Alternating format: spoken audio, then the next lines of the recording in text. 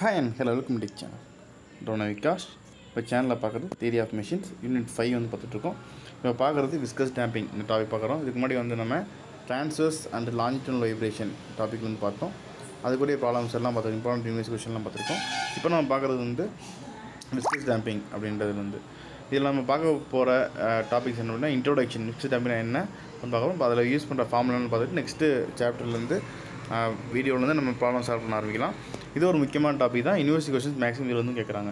இப்போ நம்ம பார்க்குறது 56th லெக்சர், 15 மினிட்ல 6 லெக்சர் பார்த்துட்ருக்கோம்.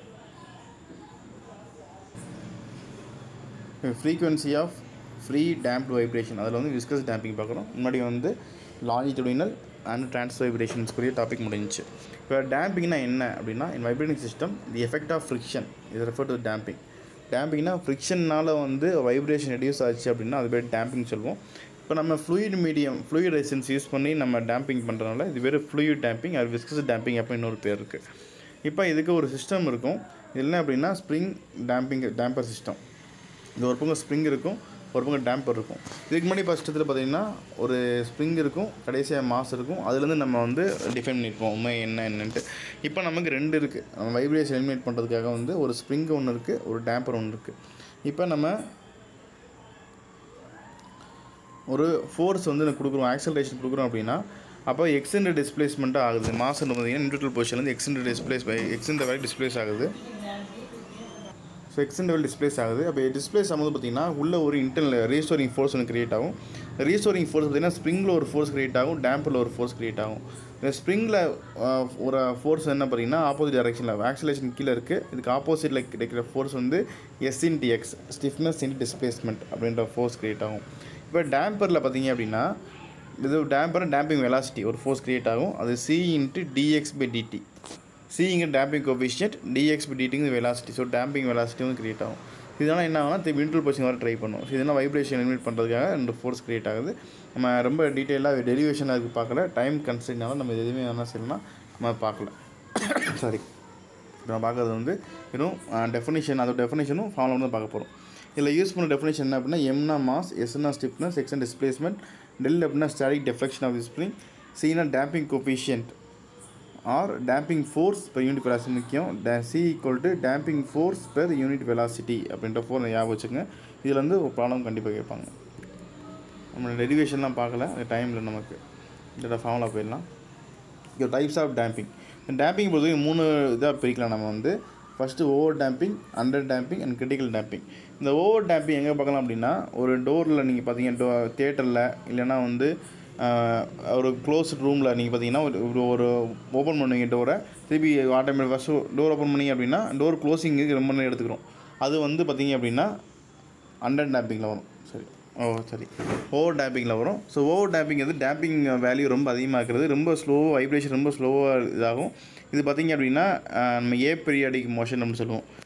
அதாவது பீரியாடிக்ன்றது நார்மலாக இருக்கிறது, பீரியாடிக் மோஷன் அப்படிங்கிறது சொல்லுவோம். அது வந்து ஏன்னா அது வந்து கரெக்டாக அந்த ஃப்ளோவில் இல்லாமல் ரொம்ப ஸ்லோவாக வந்து க்ளோஸ் ஆகும்.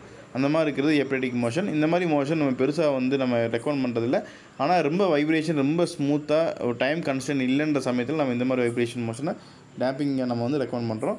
ஸோ அதுக்கு என்ன கண்டிஷன் அப்படின்னா C/2m² is greater than S/m. C அப்படின்னா damping coefficient, C/2m² is greater than S/m. அந்த கண்டிஷன் சாட்டிஸ்ஃபை ஆச்சு அப்படின்னா ஓவர் டேம்பிங். அடுத்து அண்டர் டேம்பிங். அண்டர் டேம்பிங்கிறது பார்த்திங்க அப்படின்னா நார்மலாக நம்ம கொடுக்குறது எல்லாமே வந்து அண்டர் டேம்பிங்காக தான் இருக்கும். அது நார்மலாக இருக்க பீரியாடிக் மோஷனாக இருக்கும். இப்போ அண்டர் டேம்பிங் தான் நம்ம வந்து படிக்க போகிறோம். ஏன்னா இதை வந்து லாகரிதம் டிக்ரிமெண்ட்டில் இருக்கும். இப்போ S/m is greater than C/2m². இந்த கண்டிஷன் சாட்டிஸ்ஃபை ஆச்சு அப்படின்னா நமக்கு அண்டர் டேம்பிங் அப்படின்னு சொல்கிறோம். இது வந்து நம்ம அதாவது ரெண்டு விதமாக சொல்லலாம். ஃபஸ்ட்டு இதில் பார்த்தோம்னா C/2m² இது கிரேட்டர் தென் S/m அப்படின்னு சொன்னோம் அப்படின்னா அது ஓவர் டேம்பிங். அடுத்து வந்து C/2m வந்து லெஸ் தேன் இருந்துச்சு அப்படின்னா அது அண்டர் டேம்பிங். சரிங்களா? C/2m² லெஸ் தேன், நீங்கள் ரெண்டு விதமாக சொல்லிக்கலாம். இல்லை S/m வந்து கிரேட்டர் தேன் இருந்துச்சுன்னா அதை வந்து அண்டர் டேம்பிங் சொல்லலாம். அடுத்து கிரிட்டிக்கல் டேம்பிங். இந்த கிரிட்டிக்கல் டேம்பிங் இது பார்த்திங்க அப்படின்னா ஈக்குவலாக இருக்கும். C/2m² equal to S/m. இது கிரிட்டிக்கல் டேம்பிங் சொல்லுவோம். ஸோ கிரிட்டிக்கல் டேம்பிங்கில் பொதுவாக எல்லா ஒரு டேம்பிங் பார்த்திங்கன்னா கிரிட்டிக்கல் டேம்பிங் அச்சீவ் பண்ணுறதுக்கு அதை மட்டும் தான் கொடுக்குறோம். இங்கே வந்து டேம்பிங்கோட வேல்யூ இருந்தாலும் கூட அது நெக்லிஜிபிளாக இருக்கும். எக்ஸாம்பிள் கன்ஸு, கன்ஸ், பேரல்ஸ் இந்த மாதிரி இடத்துல பார்த்திங்கன்னா கிரிட்டிக்கல் டேம்பிங் ரொம்ப ரெக்கமெண்ட் பண்ணுறாங்க. நமக்கு சாகஸ் எல்லாத்துலேயும் பார்த்திங்கன்னா கிரிட்டிக்கல் டேம்பிங் வர்றதுக்காக தான் ட்ரை பண்ணுறாங்க. அதுக்காக ஃபுல் கிரிட்டிக்கலாக இருக்காது, பார்த்து கிரிட்டிக்கல் டேம்பிங் வரதுக்கு ட்ரை பண்ணுவாங்க. ஏன்னா அப்போ தான் வந்து பார்த்திங்கன்னா சாகஸ் டக்குன்னு மேலே போய்ட்டு வரும், இல்லை அப்படின்னா கொஞ்சம் ஸ்லோவாக மூவ் ஆகும். ஸோ 3 டேம்பிங் பார்க்குறோம், over damping, under damping and critical damping. அடுத்து நம்ம ஒரு 2 மார்க் பார்க்கலாம். 2 மார்க் என்ன அப்படின்னா damping factor R damping ratio வந்து ரிப்பீட் ஆகி 2 mark question. The ratio of actual damping coefficient to the critical damping coefficient C divided by CC. இதான் வந்து damping factor critical damping coefficient. சரி, இதில் ஞாபகம் வச்சுக்கோங்க. இதுலேருந்தும் ப்ராப்ளம்ஸ் வந்து கேட்கலாம். C divided by CC. இது எதுக்கு அப்படின்னா ஒரு டேம்பிங் இருந்துச்சு அப்படின்னா நம்ம எந்த பொசிஷனில் இருக்கோம், அதாவது நம்ம கிரிட்டிக்கல் டேம்பிங் அச்சீவ் பண்ணுறதுக்கு எவ்வளோ கிரிட்டிக்கல் டேம்பிங் அச்சீவ் பண்ணியிருக்குன்னு பார்க்கணும். இப்போ எக்ஸாம்பிளுக்கு சியும் சிசியும் ஒரே வேல்யூவாக இருந்துச்சு அப்படின்னா கண்டிப்பாக பார்த்தீங்கன்னா ஈக்குவல் டு 1 வரும், சிபிஐசி 1 வரும். அப்போ வந்து நம்ம இந்த கிரிட்டிக்கல் டேம்பிங் அச்சீவ் பண்ணுறதுக்கு எந்த லெவலில் இருக்கும், எவ்வளோ பெர்சன்டேஜ் ஆஃப் டேம்பிங் வந்து கிரிட்டிக்கல் டேம்பிங் அச்சீவ் பண்ணியிருக்கோம் அப்படின்னு ஃபைன் பண்ணுறதுக்காக தான் இந்த டேம்பிங் ஃபேக்டர்ன்றது பயன்படுது, C/CC அப்படின்ட்டு சொல்லுவோம். ப்ராப்ளம் பார்க்கும்போது தெரியும் உங்கள் வேல்யூவில் எவ்வளோ வந்து பார்க்கலாம்.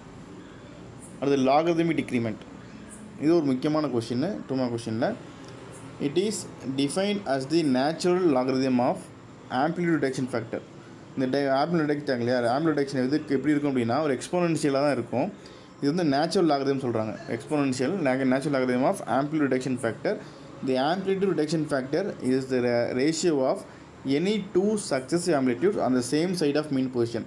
நீங்கள் வந்து இது எப்படி கால்குலேட் பண்ணணும் அப்படின்னா எனி 2 சக்ஸஸ் ஆம்ப்ளிடியூட். எக்ஸாம்பிளுக்கு நீங்கள் வந்து இந்த ஃபஸ்ட்டு பொசிஷனையும் செகண்ட் பொசிஷனையும் எடுத்துக்கலாம், X1 X2 எடுக்கலாம். அப்படி இல்லைன்னா X2வையும் X3யும் எடுத்து நீங்கள் கால்குலேட் பண்ணலாம். ஆனால் என்ன செய்யக்கூடாது அப்படின்னா இந்த X1ஐயும் X3 கால்குலேட் பண்ணக்கூடாது. ஸோ அதான் சொல்கிறாங்க, it is the amplitude reduction factor is the ratio of any 2 successive amplitude. Any சக்ஸசிவ்னா அடுத்தடுத்து 1க்கு அப்புறம் 2 தான் சக்ஸசிவ், 1க்கு அப்புறம் 3 சக்ஸசிவ் கிடையாது, 3க்கு அப்புறம் 4 சக்ஸசிவ், 5 சக்ஸசிவ் கிடையாது. அப்போ 1 and 2 அதாவது சக்ஸசிவ்னா அடுத்தடுத்த நம்பர், சக்ஸசிவ் ஆம்ப்ளிடியூட் அந்த same side of mean position. Same side அப்படின்னு சொல்லும்போது பார்த்தீங்க அப்படின்னா அதாவது நீங்கள் X1 மேலே பார்த்தீங்க அப்படின்னா எல்லா X2 மேலே தான் பார்க்கணும், நீங்கள் X1 கீழே பார்த்தீங்க அப்படின்னா X2 கீழே தான் பார்க்கணும். ஒரு X1 கீழே பாட்டம் பொசிஷன்லையும் ஒரு பொசிஷன் டாப் பொசிஷன் பார்க்கக்கூடாது, அது வந்து கரெக்டான வேல்யூ கொடுக்காது. அதனால் எந்த லைனில் பார்க்குறீங்களோ அதே லைன்லேயே பார்க்குறது தான் வந்து amplitude reduction factor, it is logarithmic decrement. இதுதான் நம்ம ஆம்ப்ளிடியூட் ரிடக்ஷன் ஃபேக்டர்னு சொல்கிறோம். அப்புறம் ஃபார்முலா பார்க்கலாம். இந்த ஃபார்முலா பார்த்தோம் அப்படின்னா ஃபஸ்ட்டு ஓவர் டேம்பிங்குடைய ஃபார்முலா தெரியும், C/2m whole square is greater than S/m. Under damping வந்து C/2m whole square is less than S/m. அப்படி இல்லைனா S/m greater than C/2m whole square. அடுத்து critical damping C/2m whole square is equal to S/m. இது 3 condition தெரியும் நமக்கு. அடுத்து இது A equal to இது ஃபார்முலா. இது வந்து என்னென்னா ஏங்கிறதுக்கு எந்த டெஃபினேஷனுமே இல்லை. A அப்படின்னா நம்ம C/2mக்கு பதிலாக ஏன்னு ஒரு வேல்யூ கொடுத்துருக்கோம். So C/2m equal to A. அடுத்து உமையா D அப்படின்னு வேல்யூ பார்க்குறோம். உமையா N தெரியும், உமையா D அப்படின்னா டேம்ப்டு சர்க்குலர் ஃப்ரீக்வன்சி. உமையா என்னன்னா நேச்சுரல் சர்க்குலர் ஃப்ரீக்வன்சி மாதிரி இருப்போம். உமையா Dனா டேம்ப்டு சர்க்குலர் ஃப்ரீக்வன்சி. அதுக்கு என்ன ஃபார்முலா அப்படின்னா உமையா D equal to root of Umayya N square minus A square. அடுத்து time period for damped vibration 2π Umayya D. நம்ம டைம் நாங்கள் பார்க்கும்போது 2π உமையா N பார்த்துருப்போம், இங்கே டேம்ப்டு வைப்ரேஷனில் 2π உமையா D. அடுத்து FD அப்படின்னா damped frequency. So damped frequency FD equal to 1/TP. TPனா 2π Umayya D, 1/TPனா Umayya D/2π. அடுத்து CC critical damping coefficient. CC equal to 2 × m × Umayya N. 2m Umayya N தான் CC critical damping coefficient. அடுத்து பார்த்தீங்கன்னா amplitude reduction factor. Amplitude reduction ஃபேக்டருக்கு என்னென்னா xn/xn+1. அதான் வந்து amplitude reduction factor xn/xn+1. Nக்கு 1 கொடுத்தீங்க அப்படின்னா x1/x2 n+1.